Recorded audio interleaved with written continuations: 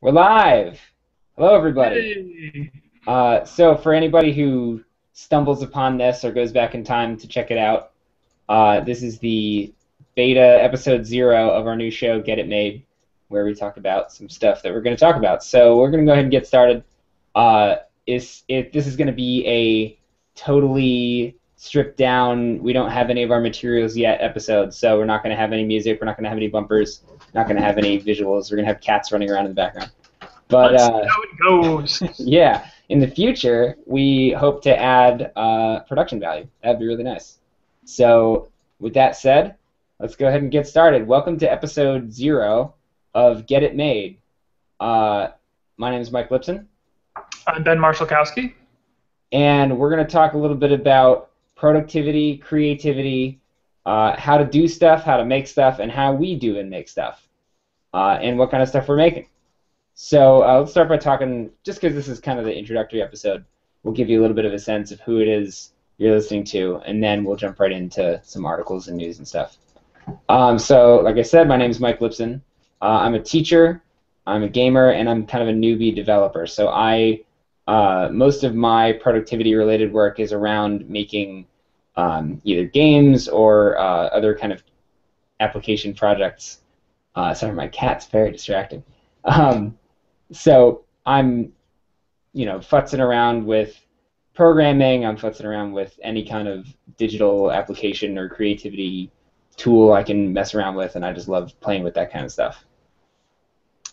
And I am a writer. I write a blog, which is currently in the process of being transferred between hosting, so you can't see it right now.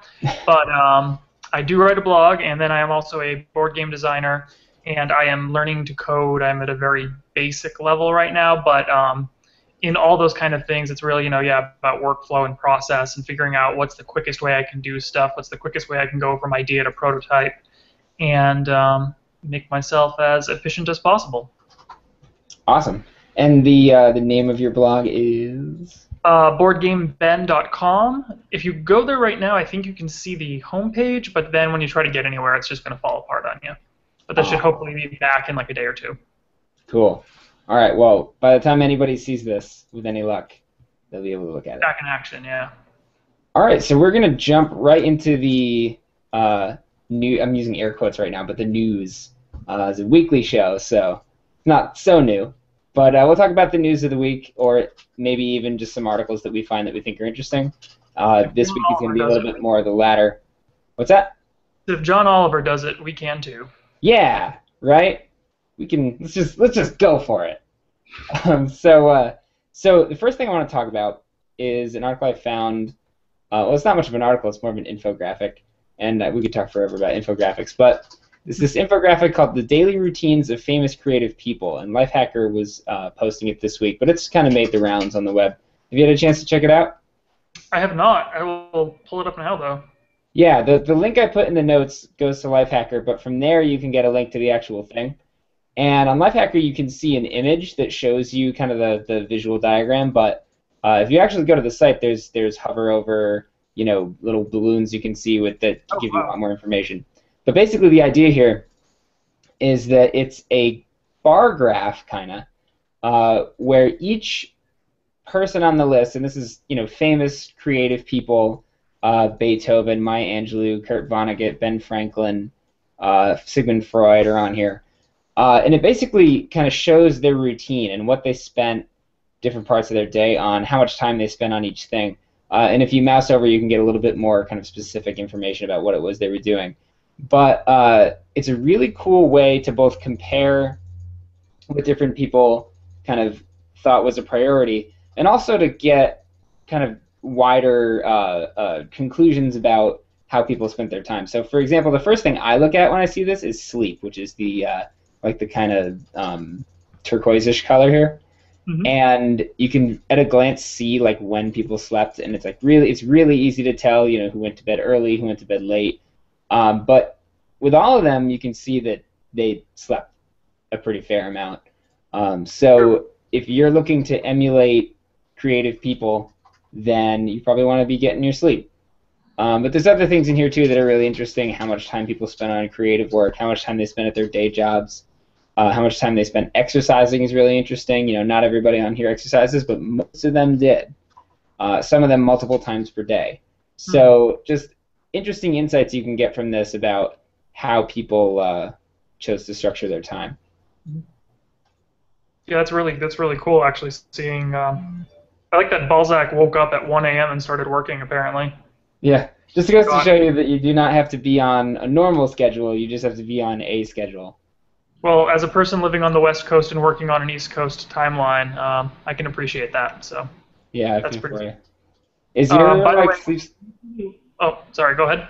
I was just gonna ask you: is your sleep schedule all weird because of that? Are you all jacked up? A little bit, not that crazy though, because I'm up at 6 and I'm just like right into work rather than like kind of getting ready and stuff. So yeah, it's like a shift, but it's not like my sleep is pretty much the same time it was normally.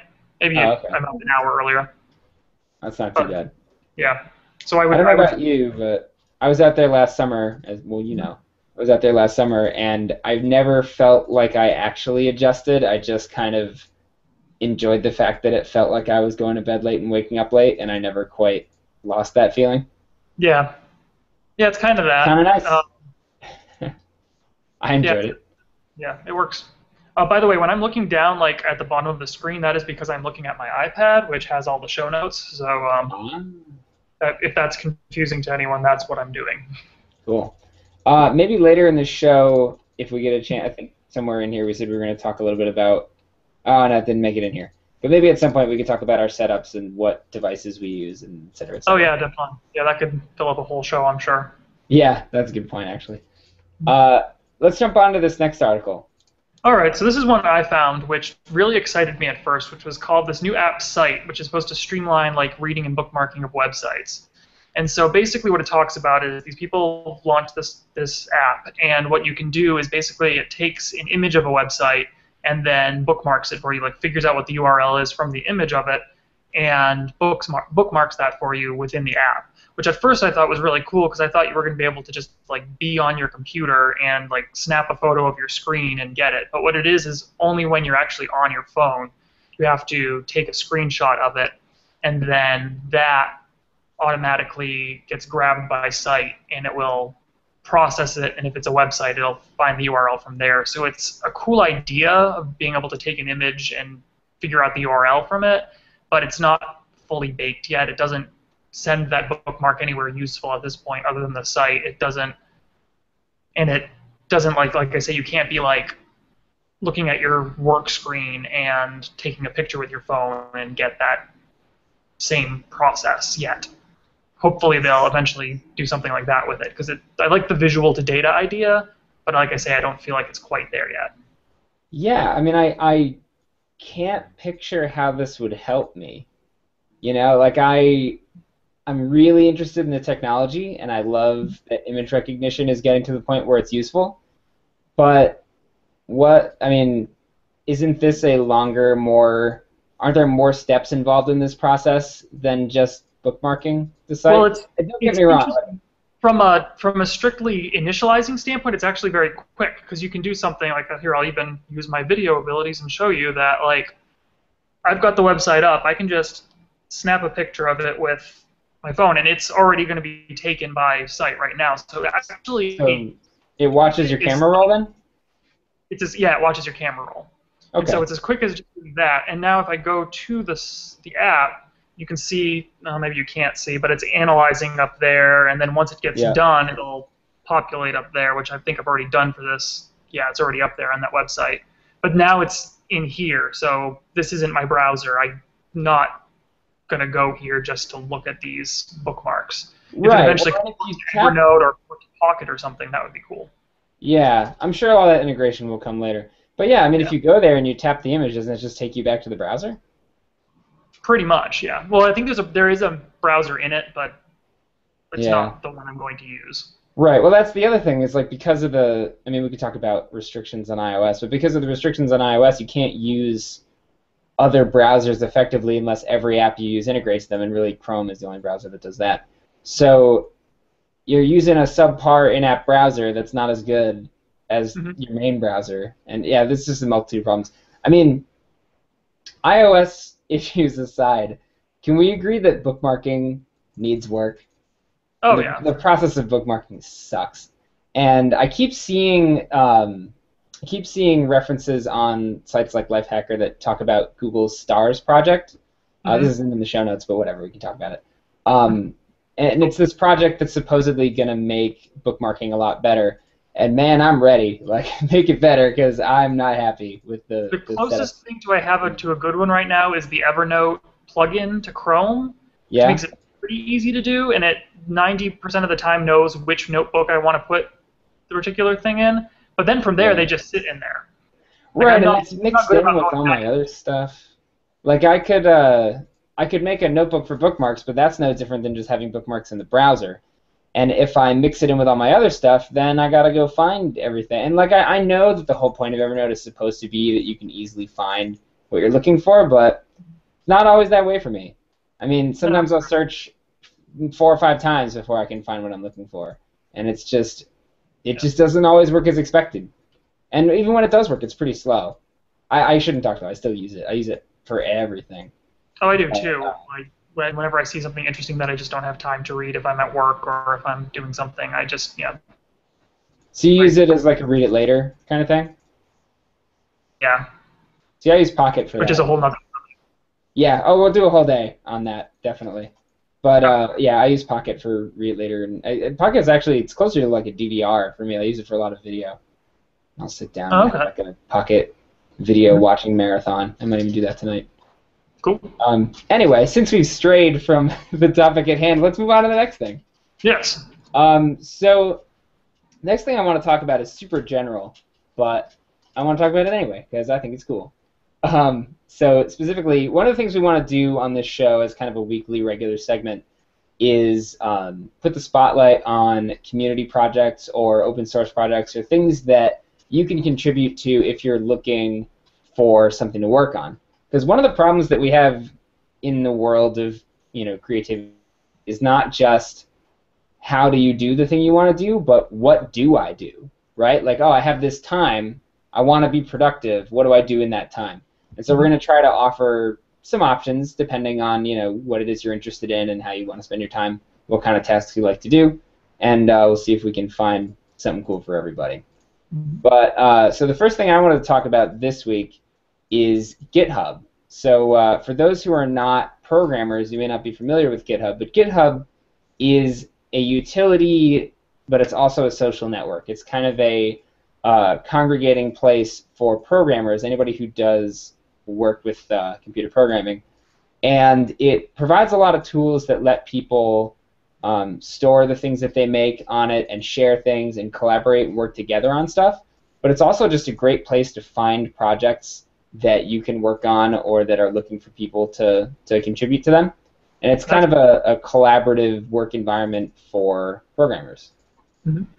So I love it because you can find all kinds of awesome stuff. I mean, I've like if I need a website template, I'll go there and search, and often I'll find it. If I need, a library, like I was making a web application that was going to talk to Twitter, and I needed people to be able to sign in, and Twitter uses OAuth, which is pretty complex, and I'm a total nub, and I don't know how to use it. So I went on to GitHub and I searched for OAuth libraries, and I found an OAuth library that I could just add to my project, and then I was able to get my user logged in with only a few lines of code. So it's really good for stuff like that, but everything is on there. You can go, actually, if you get a chance, go to the Explore button up at the top. If I go ahead and click Explore, there's just all these different categories: 3D modeling, web games, data visualization, package managers, web application frameworks.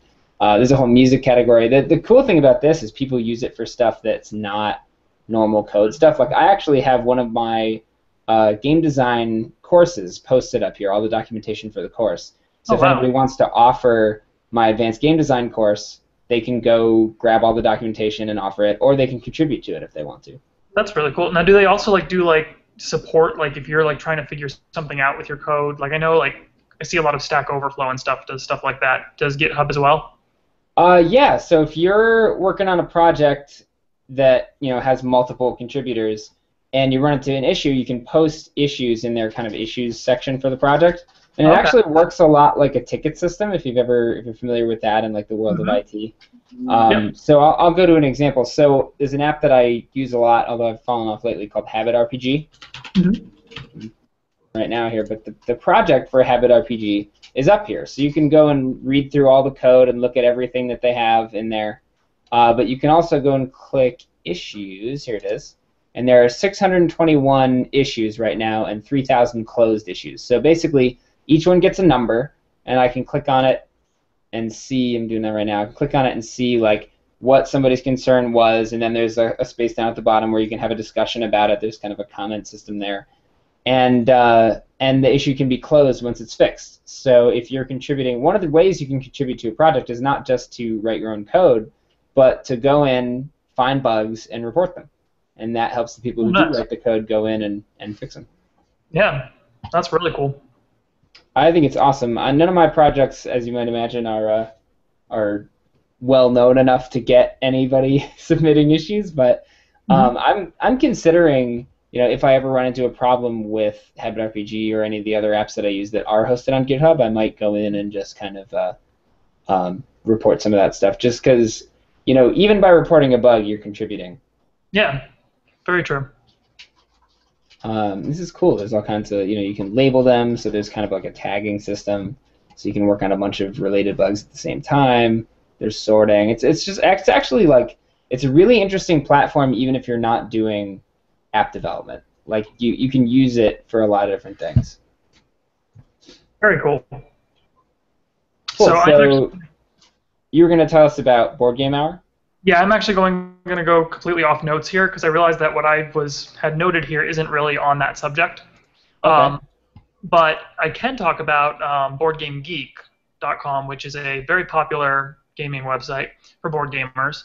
And kind of in the same vein of like if you're looking for something to do or looking for a project to work on, but you want to do a game design, particularly tabletop game design, what Board Game Geek does is every month they do basically you have a month to create a game and they'll give you a prompt. It's almost like an Iron Chef type of thing where they'll give you maybe some mechanics you have to use or a limitation like you can only use 20 components in the entire game, stuff like that. And basically from there, everyone over the course of a month will design, play test, and submit their games, and they choose a winner every month, and they get some Geek Gold, which is their currency on the site, as well as maybe a free game or something. But it's a really cool idea that if you're just like, you want to create a game, but you don't know what to do, it's a great jumping off point because one of the biggest problems designers have in any field is that if you have all the options open to you, you don't know where to start. But getting like one or two of those restrictions in there really gives you that opportunity to say, okay, I'm going to focus on this. I'm going to make this really good because this is what I have to work on. So it can be a really good system. And I'm sure there's things like that for coding as well and other things where it's, I think it's Harvard has the hackathon. Yeah, hackathons are becoming more and more common. Actually, you're seeing them all over the place. And that's something. Speaking of like productivity things to do, one of the things I really want to do is participate in a hackathon. I think that'd be really Yeah. awesome.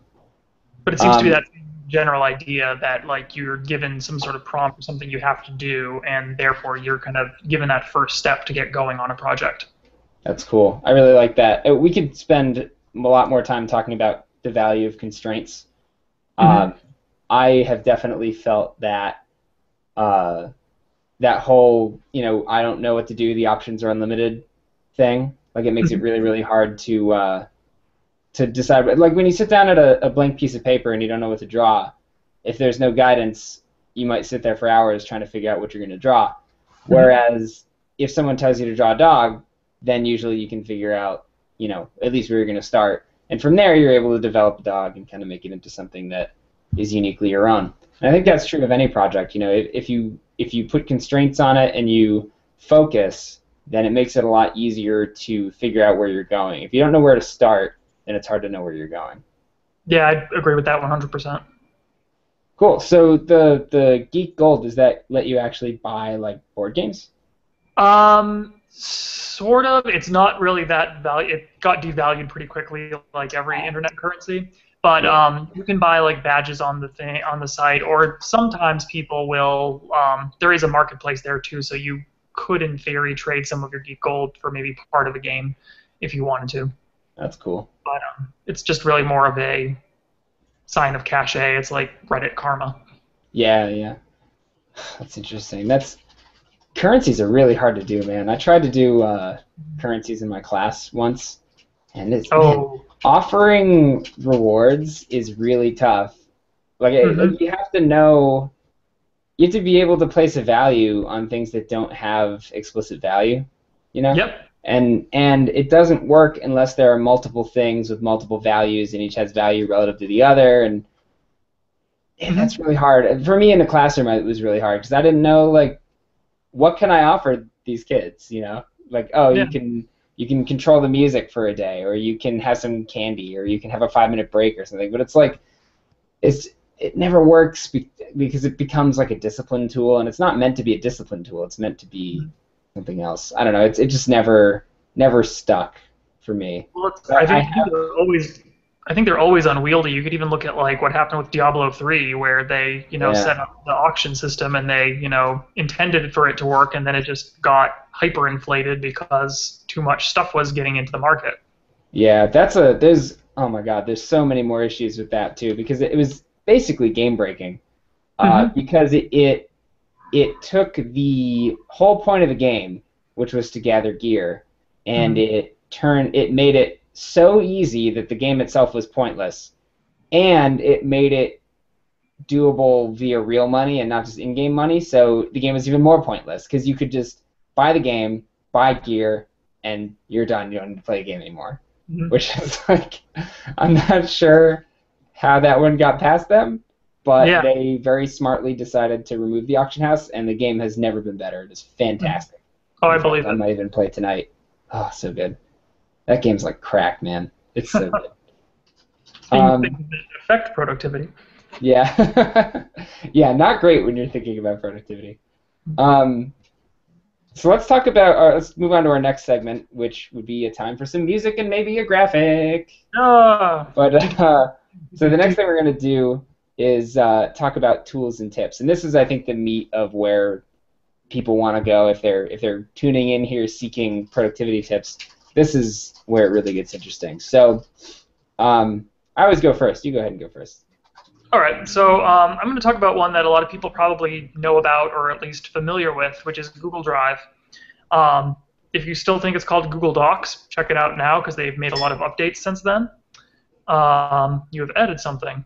Whoa, you have a thing now. Sorry, I have a lower third, which I thought I had before, but that was in the other Hangout. I'm going to have to get me one of those for next episode. B. Yeah, the app is called Hangout Toolbox, so if you want to play around with that, you can. Good to know. I'll check that out. But anyway, next time. Speaking of Google Drive, or speaking of Google Drive, I find to be incredibly useful. I found it really useful when I was not working from home and I was working in an office, and I would, have an idea, want to write it down, work on something at lunch for a game or something, and then when I would get home, I'd want access to it, and carting around a USB stick is just so 7 years ago that I was happy to find that Google Drive would let me, create all the documents I want. And then over time, I got to really familiar with that, and as well the spreadsheet tools, which are incredibly useful. Because especially when you're creating a game and you're starting to build out your components and stuff, there's a lot of math that ends up going into that. And for example, I was trying to figure out how certain dice rolls would work, where if you add a die, how does that affect the odds of rolling a success?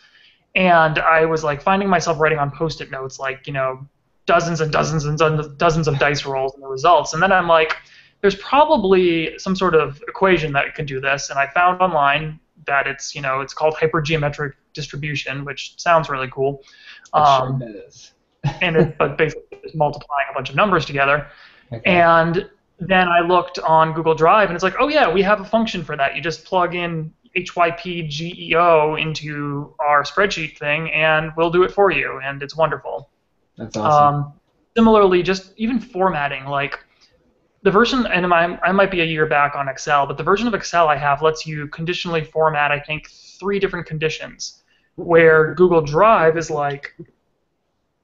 half a dozen at least, if not more, conditions. So basically, if I want to make a bunch of different categories and stuff, I can do it really easily with Google Docs and Google Drive and have all that ready so that at a glance I'm like, okay, I know I've got this many of this kind of thing and this many of this kind of thing, and I need to balance this a little better. And it makes it so much quicker to do all that.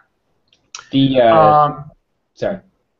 No, go ahead. I was just going to say the conditional formatting, its appeal isn't immediately obvious until you've used it a little bit, but the glanceability of it is like 90% of why I use it, and it's like so valuable to be able to just look and immediately know whether a value is in a certain range or something like that. But exactly.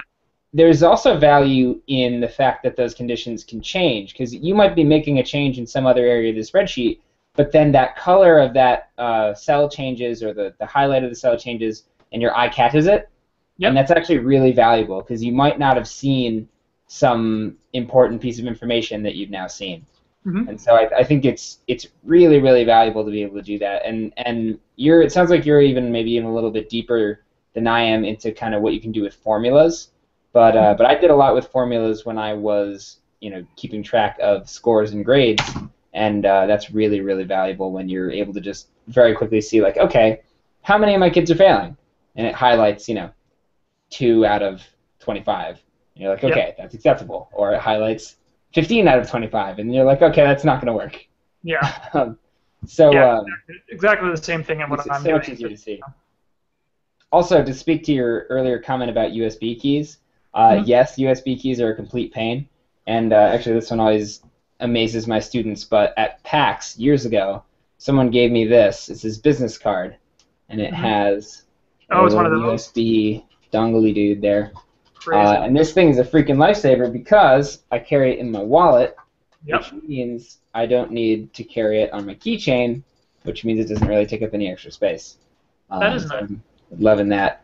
But I rarely use it, honestly. Most of the time I use Dropbox or some other syncing service like Google Drive. Actually, Google Drive has expanded to do all that file syncing stuff, so that's a whole other topic. But I will say, of all the things that I love about Google Drive, and I don't take advantage of this nearly as much as I should, but it's fairly open and people can integrate with it. And I especially love some of the things you can do with IFTTT, IFTTT. All these things are topics for other days. But I mean, you can append a line to a document or append a row to a spreadsheet. So you can just, like, I don't generally use Google Docs as like a collection place, but it sounds like you do. And I could imagine all kinds of ways you could use IFT to keep track of things in Google Drive that you want to be able to keep track of, or send things to Google Drive. Yeah, that's a very good point.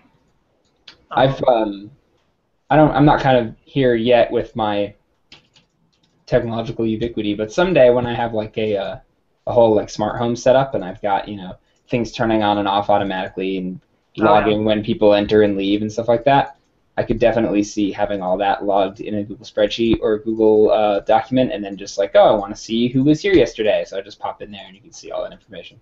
It'd be really cool. Oh yeah, that'd be awesome. So that's a like few years down the road kind of deal thing that I have in mind. One other small thing that is useful when I'm like writing a blog is the linking function. Because it's Google, if you want to make a hyperlink to something in a document, it automatically basically searches whatever you're going to make the link, and it's pretty damn good about figuring out what link you want there, what URL you want to connect it to. So I love that when I'm like, especially when I'm writing like a blog about a board game, and you don't really want to have to go into Board Game Geek and then find the game and then get the link and all that, whereas if you just write the name of the game and you highlight it and say I want to make a link, it'll generally be like the first or second option there. You just click and you're good to go for that. And then from there, I'll usually write my blog posts in Google first and then move it over to WordPress. That's awesome. I actually didn't know about that until we started making the notes for this show. Mm-hmm. And I started, Command K-ing to get my my links in there, and I realized that I was typing in a search field, and I was like, wow. Yeah, that's pretty awesome. Yeah, I love that. I've only scratched the surface. Oh, and speaking of like, what's the word I'm looking for? Focus, I guess, is the word I'm looking for. Mm-hmm. Like constraints. Google Drive is so well focused. Like, it's not my text editor of choice. I'm a Apple man, and I love pages and numbers and everything. I'm such a numbers freak. But Google Docs does such a great job of giving you only what you need. It's so just like only the basics, and you rarely find yourself needing anything else. They're just so good at determining what it is people are going to use. No, yeah, it's incredible. There's a couple things I would like to have, just mostly formatting stuff, just because of the way I write. But other than that, like, couldn't ask for anything else from it. Yeah, I wouldn't say that I've never needed something that wasn't there, but I almost never need something that isn't there. Yeah. So I'm going to talk about a different tool here. My tool of the week is Alfred, which is a Mac application. So sorry for those of you who are on Windows. If you are on Windows, I believe the vague thing that I use that's vaguely equivalent is Launchy, I think is what it's called. But if anybody is a Mac user and has been around since the days of Quicksilver, you might know what Alfred is, or if you've used Spotlight, which is kind of Apple's built-in equivalent. Or if you saw the unveiling of OS X Yosemite, you might have noticed that the new version of Spotlight comes up in the middle of the screen and has like a big search bar. It's basically kind of a clone of Alfred. Alfred got copied a little bit there. But Alfred is so much more than just a search, and so I will try very hard to scratch the surface of what it is. People who might have seen it might have been browsing the iOS App Store or the Mac App Store. Because it was featured there for a while, it appeared on their front page. And you can actually go on the App Store and download it for free. And if you do that, you get a lot of the basic functionality like file searching and app launching and stuff like that. When I first started using it, I really just needed an app launcher. I wanted to be able to type one letter and have the computer just know which app I wanted. And I still use it for that like 50% of the time. But it does so much more than that, especially if you upgrade to the paid version. So basically, when you download Alfred, you get the free version, which comes with your file search and your app launching and all that basic stuff. And then if you pay for the Power Pack, which I think is like $30, but it's in euros, so it's a little different.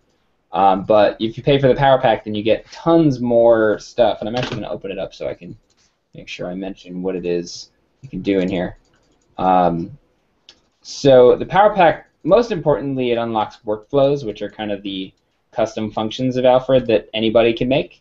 And I've actually dabbled at making a few of those myself. But it also opens up a bunch of other stuff. I can't really, actually, now that I have the Power Pack, I can't see which features are Power Pack only. But there's things in here like dealing with your contacts. It has its own iTunes player. It'll integrate with 1Password, which I love and am totally dependent on. It will do terminal commands for you.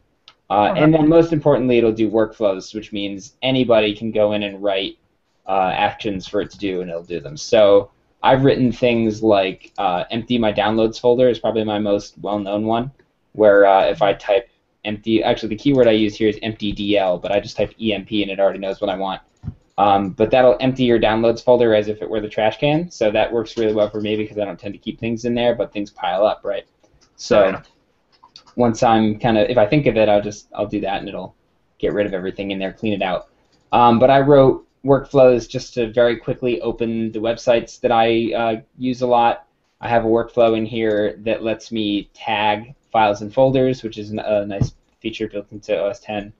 I've got actually there's one in here that searches a Pokedex. So while I was playing Pokemon, if I was fighting something and I wanted to know like what it was weak against or strong against, I could do that.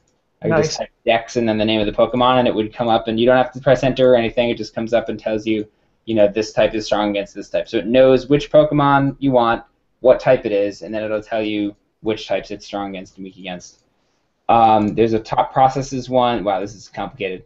There's a top processes one that will come up with a list of all the things that are using your computer's resources.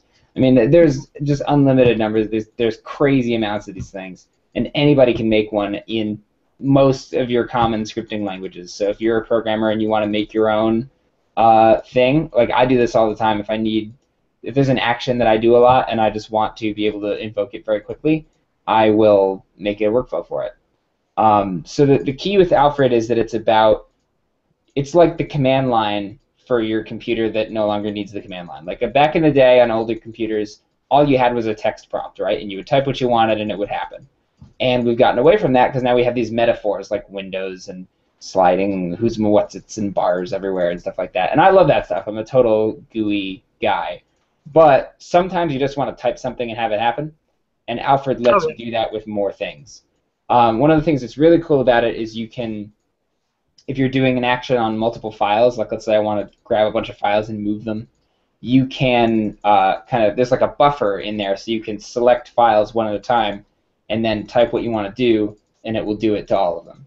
So you can move a bunch of files to one location or tag a bunch of files or whatever it is you want to do, you can use it to do that. So it's bringing back a little bit of what was good about the command line without all of what was difficult about the command line. Very fair. That's awesome. Yeah, I've just downloaded the basic version for my laptop, which will actually kind of segue into our next segment about setup and workflows. Because when I moved out here to California, I got a laptop from work, which is awesome because I got a free MacBook basically to work with. Nice. Yes, very nice. Thank you, employer. But Boy, I just left my employer, so now I'm down one laptop. That's the worst. So my loss is your gain. There we go.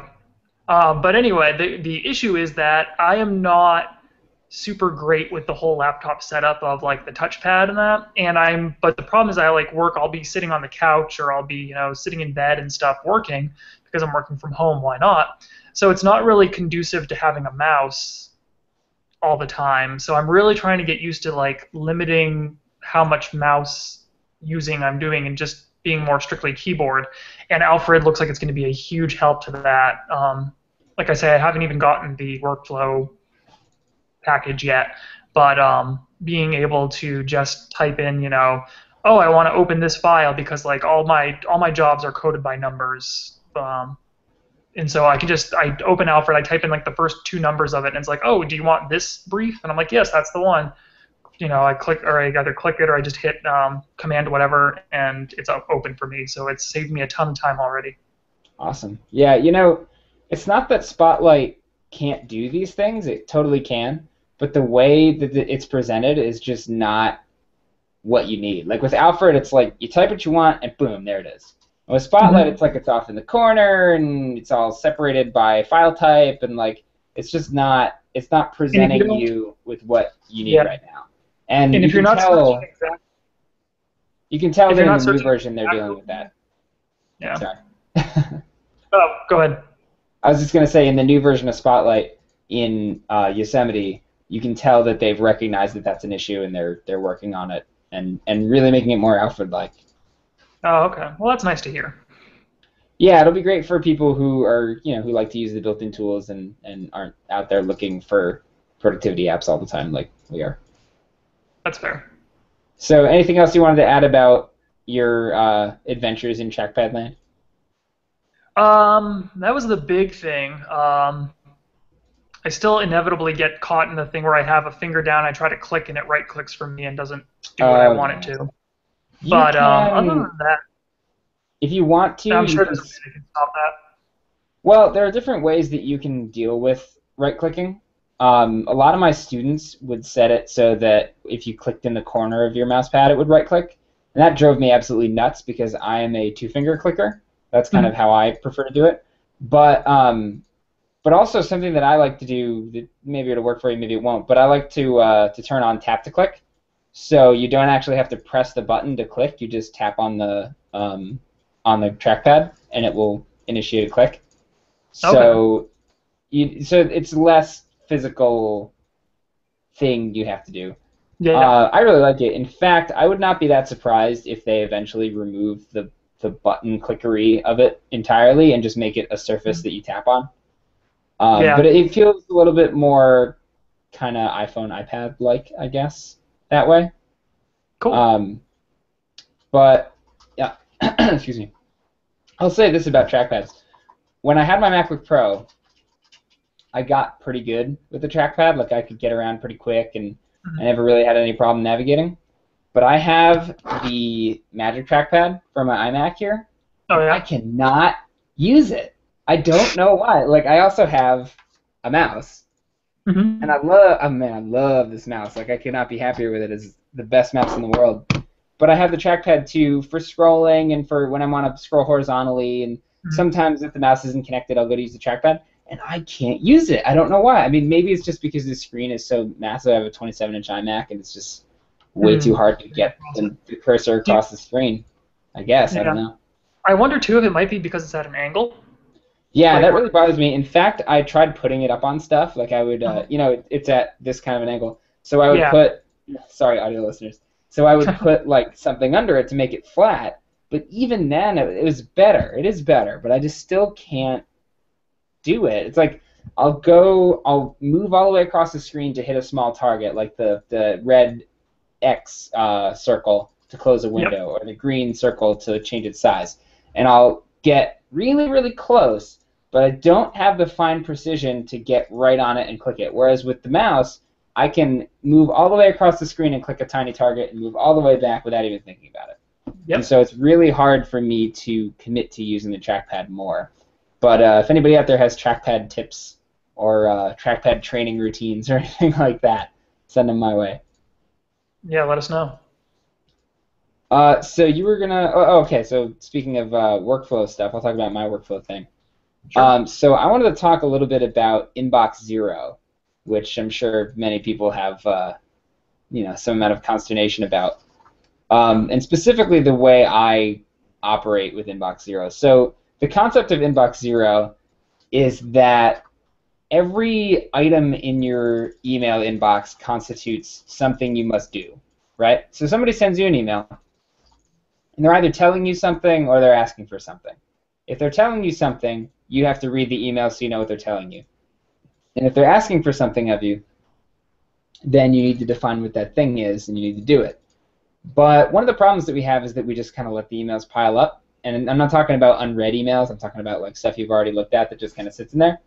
And so stuff that just sits in there.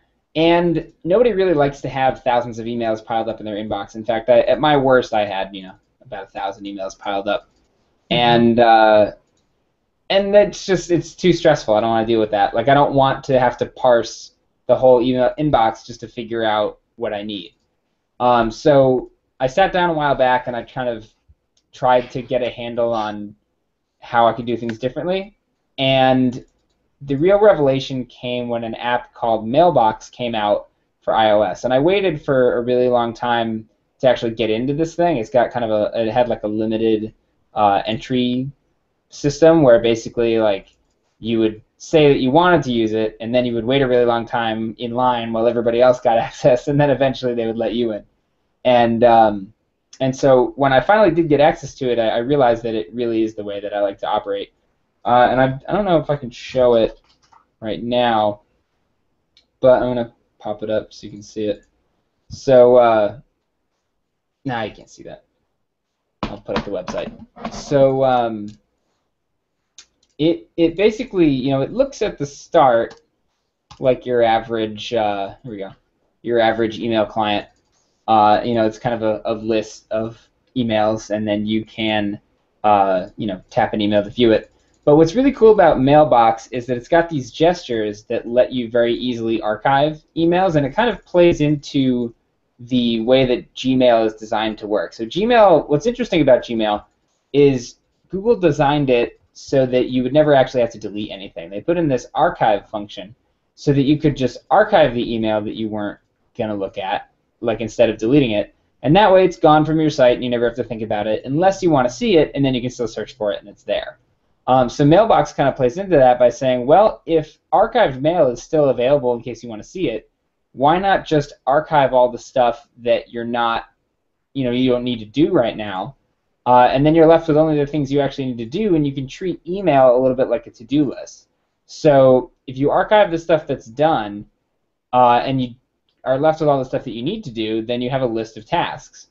And the other thing they did that's really interesting is they put in delay systems. So basically you can say, okay, I see that this email is a task, but I don't want to do this task right now, so send this back to me in a day or in a week or in an hour and a half. And you can very, very quickly tell it when to send that email back, and it'll just hold on to it and send it back to you when you're ready for it. So it's really, really nice because you don't have to look at all that stuff that's just waiting to get done. If it's something you're not going to do until later, you send it away and it'll come back later. So that's where it's really valuable. And so I've been able to kind of adopt that methodology not just on iOS, but now in Gmail, and soon they're actually going to release a Mac app. So hopefully I'll be able to access all my delayed stuff on the computer as well. I'm really, really excited for that. Now, what's your email methodology? How do you handle email? I did use Mailbox for a while. I am currently just Gmail on both desktop and on my iPhone.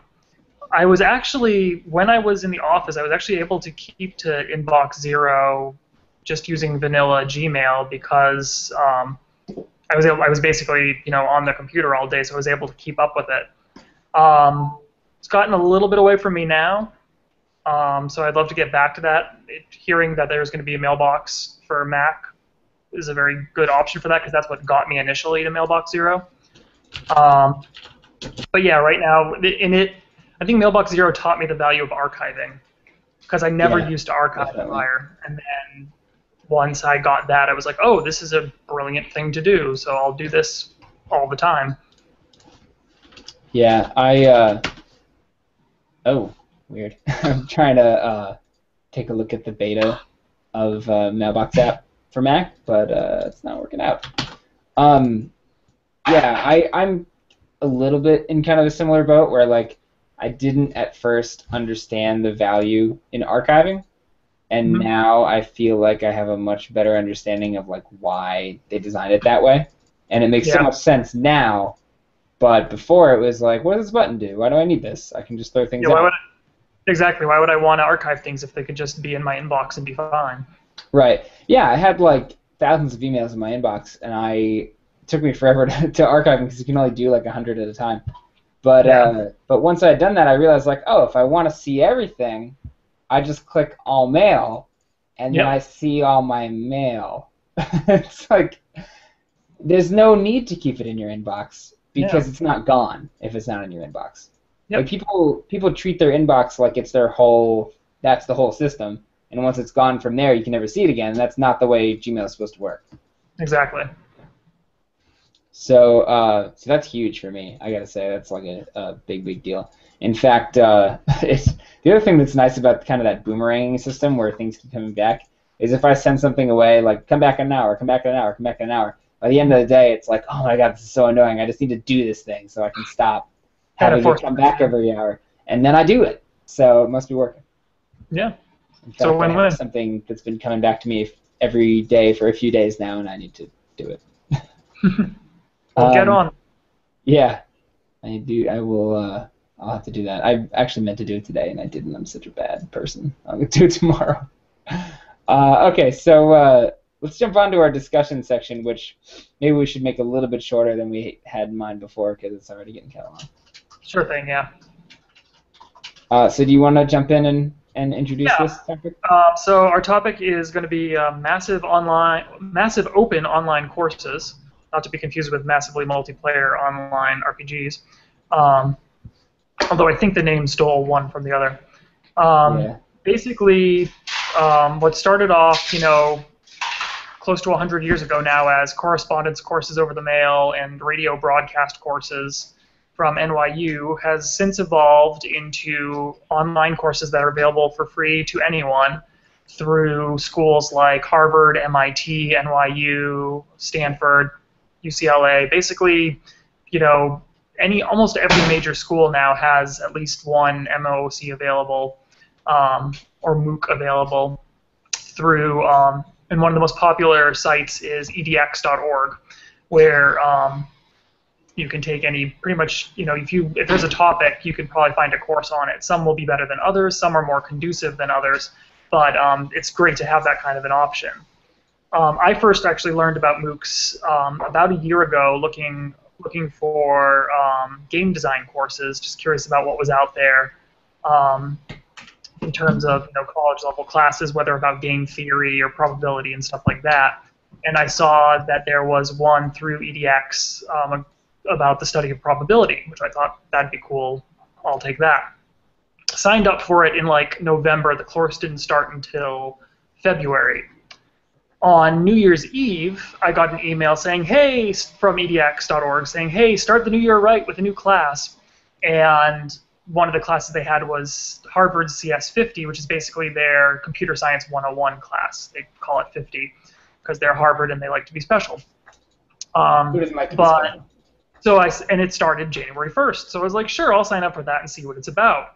I've yet to take the probability course because I'm still in the CS50 course and am absolutely loving it. It's probably one of EDX's flagship courses because it's just really been built for that platform. They've got lectures, they've got problem sets, they've got the what they call sections, which are basically like additional lectures run by the TAs. They've got all these shorts that you can watch about any specific topic, and they give you a controlled environment through VMware Fusion. They give you a year license to it for free, and which basically, is awesome on its own. Yeah, exactly. And so you're basically in a Unix environment doing the command line stuff, writing in C, doing everything, and able to send all the stuff to their program checker, and it will tell you if you did it right or not in real time. It's phenomenal. And I mean, this is obviously like the best case and a corner case scenario for a MOOC where everything is working perfectly. But I think it shows the promise that that MOOCs have too. Yeah, I gotta say, after talking to you about this, I signed up for it too, and I am really liking it so far. I haven't had as much time as I'd like to devote to it, but I'm gonna do more in the near future. And I think you're right that it's their flagship course. It's the only one I ever see, kind of pushed on their front page and everything. Yeah. They definitely are really putting a lot of effort behind it, and you can totally tell. I mean, it really shows that they've put a lot of work into this. And I learned a lot about MOOCs doing my master's in education, and this is like a big new direction that the industry is going, and it's really exciting. And this is like a perfect example of where it can be. And if there were more courses out there like this, I think that's good for the world. Yeah. I think that's a really great thing. And I'm looking forward to getting deeper in and playing around a little bit more. I also got to say, I love that there are certification options, but you can also get the course for free. And that's really, really huge, especially since if you want to get certified, why not look at the course first, just get a sense for it, and then if it's really something you want to do, then you commit. There's actually been a little bit of controversy in the world of MOOCs because they don't have high retention rates. Generally, tons and tons of people sign up. Not all that many people finish. But the more forward-thinking among us recognize that that's not a problem. That's actually a good thing because it means lots of people are trying.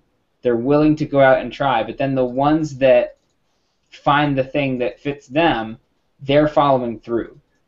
And the idea that it's a good thing I'm not employed at a school anymore because they might not like it if I said this. But the idea that you can get perfect 100% follow-through on something, I think is outdated. Like, I understand the need to throw 20 or 30 kids into an algebra classroom and make sure that every kid learns algebra. That is very important. But with something like this, that's it's a skill that's more specialized. Isn't it better if the people who are interested in it are the ones who they put in the time, they put in the dedication, and they're able to learn it? What's going on with my video? Yeah, it's something of a long-tail approach to education, which I think is great. For those who don't know, long tail is basically this idea that if you've got stuff, particularly in a digital sphere, where there's virtually no cost to storing it. Like this was very popular once MP3s kind of overtook CDs, or like print-on-demand books, where it doesn't cost you anything to store it, so you can have all of these opportunities available to people. And if only 1% of 1% actually follow through, it's of no loss to you. But you're getting those people through that are actually going to do it and are going to do well. So that's of a benefit to you. And some of those people might not have been able to access that course in another way. I mean, in this case, Exactly. you've got a course from Harvard where most people are not able to go. I didn't go to Yep. Harvard, and yet I could go take this class and I may be successful at it. And even though lots of people won't be successful at it, it's a way for, even if I could get into Harvard, I might not be able to afford it, and I could still go and take this course and I could get a Harvard education. And that's the thing is it kind of changes the value proposition. So that knowledge that exists within Harvard is no longer locked in that expensive box that only the privileged may enter. It's now freely available, and now that box has different value. Now its value is in the connections you make and the access to professors and the environment that you're in and the structured programs that they offer, right? Like there's still tons of value there, potentially even enough value for the exorbitant amount of money that you're paying to go there. But the knowledge is no longer hidden. The knowledge is open and available to everybody, and I think that's really valuable. Actually, it'll be interesting to see if this access to the information does change that price tag at all over time. I don't think it's going to be anything that happens for a decade or so, but it might have that effect of being like, hey, what we're offering now is of a different value than it was 10 years ago. Do we have to kind of refigure that out? Yeah, the whole value proposition behind higher education is a multifaceted and fascinating issue that I think is definitely going to see some change. I don't know what kind of change we'll see, but there's a lot of attention around it for a variety of reasons, including this one. So we'll see what happens with that in the next few years.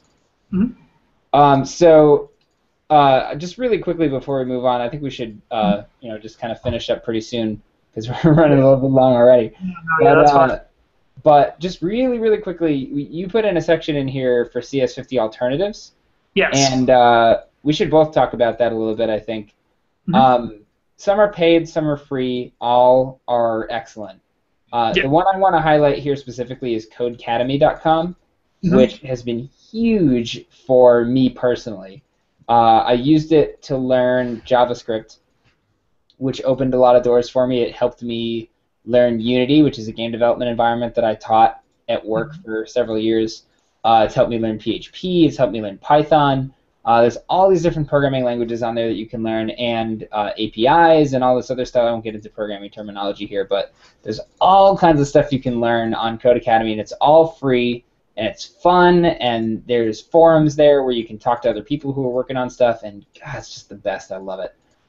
So if you have any interest in learning how to program, which we'll spend some time on a future episode just talking about the value of programming and computer science thinking. But it's valuable for anything that you want to do. But I've done so much stuff on there, and it's just the best. I may even go back there this week and do some more because I want to brush up on some stuff that I haven't done in a while, and it's just awesome. Which of these do you like? I like Codecademy. There was a little bit. One thing that kind of let me down just a little bit in it was that it taught me the language of it, but it didn't teach me when I finished Codecademy, I went to write a JavaScript page, and then it didn't work, and I was like, why isn't this working? It's like, oh, you need this header there before it's going to work, and I'm like, oh, I didn't know that. So there's a little bit of that I feel like was missing. Yeah, it's definitely not in context. The stuff that you write on Codecademy works on Codecademy. Exactly. The issue that I always had with that was the students would try to, the first thing I would have them do in Unity is print a line of text. And so they would type in console.log because in Codecademy you're working in a browser, so you use console.log to print. And they're not in a browser, so they go and type console.log and they get an error, and they're like, oh, oops, and why isn't it working? And it's because, well, the print command is different in a different environment. And it's little things like that, and they just had there was nothing to show them that things might be different in a different environment. They were kind of led to believe that Codecademy is the way all things are, and it's not. Well, I think one thing too I've learned just in general in learning computer science stuff is that it's all about documentation. And whatever you're going to be doing, you need to be willing to sit down and read up on the documentation whenever you have a question, because that's how you're going to figure stuff out like that, versus just having it handed to you through a tutorial, because there's just so many, pardon the computer science term, but there's so many variables involved that they can't give you one tutorial that's going to cover all that. The best documentation, I gotta say, has a variety of examples in addition to explanation and talking about all the commands and everything, it's got to have multiple pathways through which you can see how the thing works. Mm-hmm. Another one that seems really good is Treehouse, but they are a paid or subscription service. I've done their like free trial once or twice, and it is Yeah. very, very good. Mm-hmm. I wouldn't say it's light years better than Codecademy. There's more video, there's more time put into the creation of the instruction, Mm-hmm. but I wouldn't say that it's worth. Well, it's worth it if it's the way you like to learn. Like, it's great because it's got quizzes built in and it's got video, and it's much more of it's closer to the experience of a class while still being interactive. Whereas Codecademy is more like a series of exercises that's kind of a conversation between you and the service, where you're just completing the tasks that it assigns you. Yeah, I think that's the difference that came to mind to me. Is it seemed that Treehouse was more project-based, where Codecademy was more exercise-based, which I think I saw value in that. But again, it's subscription-based and fairly expensive for a subscription. It is pretty expensive. It's really a shame how expensive it is, actually, because I do like it, but it just doesn't. I don't know. It doesn't provide enough additional value. There's some stuff in it that's really, really great. But I mean, if I can live with a lower production value video, I can go on YouTube and I can watch a video about loops or about color theory or something like that. They do a great job with their videos, but it's that whole idea of locking knowledge or information behind a paywall, right? Exactly. Like, information is free, knowledge is free, and it's gonna get out there. So you have to offer something other than just the knowledge itself. And they do a good job of offering the presentation quality. But I don't know if it's a good enough job for me to pay what they're asking, especially for the topics that they're talking about. Because a lot of the topics that they're doing are stuff that is easily found elsewhere. Whereas another one that you listed here, lynda.com, one of their strengths is that they have a very wide variety of topics and excellent instructors, not quite the level of production value of Treehouse, but a wider variety so that you can get the specific thing that you want. I used that to learn Objective-C and Xcode, and that was a great course. Oh my god, it was awesome. I still find Objective-C to be a total mess, and for me anyway, I think it's very difficult. But I'm excited for Swift, which is Apple's new programming language that's going to replace it. But the teacher was fantastic. The course was great. And I should also mention one of my college professors, who is like my favorite teacher ever. He does some courses on Lynda, which is pretty cool. Nice. So I've messed around with those a little bit. Although, also, like, he does these amazing courses on like audio effects.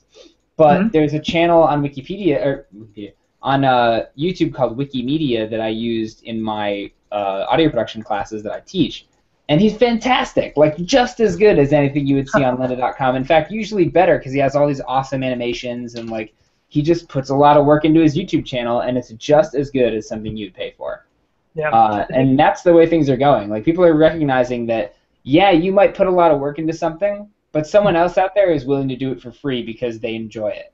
And I think the balance there is that with YouTube, for example, well, with Lynda, you know what you're getting. Like, you're 99% sure you know what you're getting. You might get one crappy class, but generally you know what you're. Whereas YouTube, you might have to search for a while through different. Like, I remember when I was looking into Blender, you showed me that series of tutorials on that, which were great. Yeah.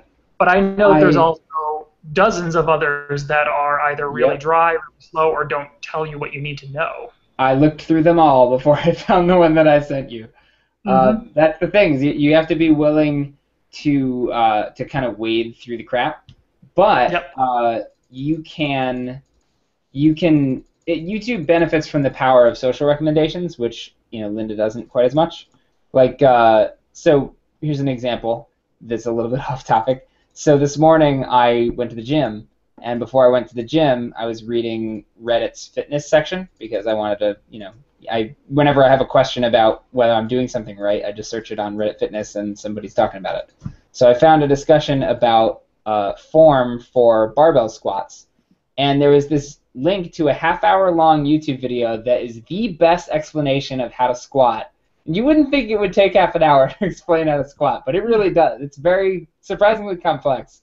But it was amazing. This guy, like, he was just fantastic. Just did a great job explaining it. He demonstrated it a ton of times, and he like was showing like how you need to get your hip below your knee level. So he put like pink tape on his knee and then on his hip so that you could see like when his hip got below knee level. It's just the coolest thing.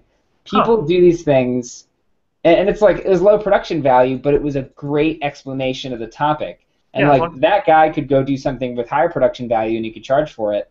But people are perfectly willing to watch that lower one. It's actually I'll do a podcast plug here. So I watch a podcast called Cord Killers that's all about cord cutting, like cutting cable and getting your TV over the internet. But Brian Brushwood, one of the hosts of that show, always talks about the distinction between convenience and fidelity. So people will choose convenience over fidelity most of the time. Which is why you get your crappy quality audio MP3s, your crappy quality video over streaming services, because it's so convenient, people are willing to take the dip in quality. So you don't see people going out and buying Blu-rays or super audio CDs or whatever the hell the audio thing is now. Like, I'm a total audiophile, and I still use streaming music services because it's so much more convenient and a lot cheaper. And I recognize the value in an extremely high-quality audio recording. I love listening to that stuff, but I'm not going to go out and pay tons of money for it. Yeah. So that I think brings us to the conclusion here. Yeah, that was all I had to say about MOOCs. Yeah. This is really fun. Oh, absolutely. I think hopefully everyone else has enjoyed it. Yeah. We had a couple of viewers, so that's cool. Oh, cool. I don't know anymore. They're gone. But hopefully we'll see some people on YouTube as an archive. And in the future, like next week, I may try to do this from my channel that has all my videos on it, not my personal channel. And that way we can get kind of a built-in base of people. But anyway, let's go ahead and sign off, and then we can discuss further. Absolutely. So thanks for watching. This has been the Get It Made show. I believe I said that right. Get It Made. And we'll be back next week at around the same time, maybe a few hours earlier. I think it's going to be 3 p.m. Eastern, 6 p.m. Pacific, right, on Mondays? That's the 3 p.m. Pacific, 6 p.m. 6 p.m. Eastern. Yeah. That. What he said. My time doesn't work that way. Yeah. Okay. So in the meantime, if you're looking for us, you can find me at twitter.com/rockitude, and I will have some other links to things that I do, like my GitHub profile and my website, my YouTube channel, in the show notes, which I guess we'll put on YouTube, but maybe in the future we want to do like a site, like a blog. Sure. Yeah, you can find me at twitter.com/boardgameben. Should be down in my lower third that I now have. Hooray. Yay. Yeah, I also have a blog, boardgameben.com, which will hopefully be up in the next day or two. Awesome. And check us out next week for graphics and music and bumpers and all the other things that you expect from a show. Great, professional quality. Yeah, and then hopefully in the future we'll get a podcast feed going. I still have to figure out how I'm going to handle that. But that is coming. So stay tuned. We'll see you next week. See you next week.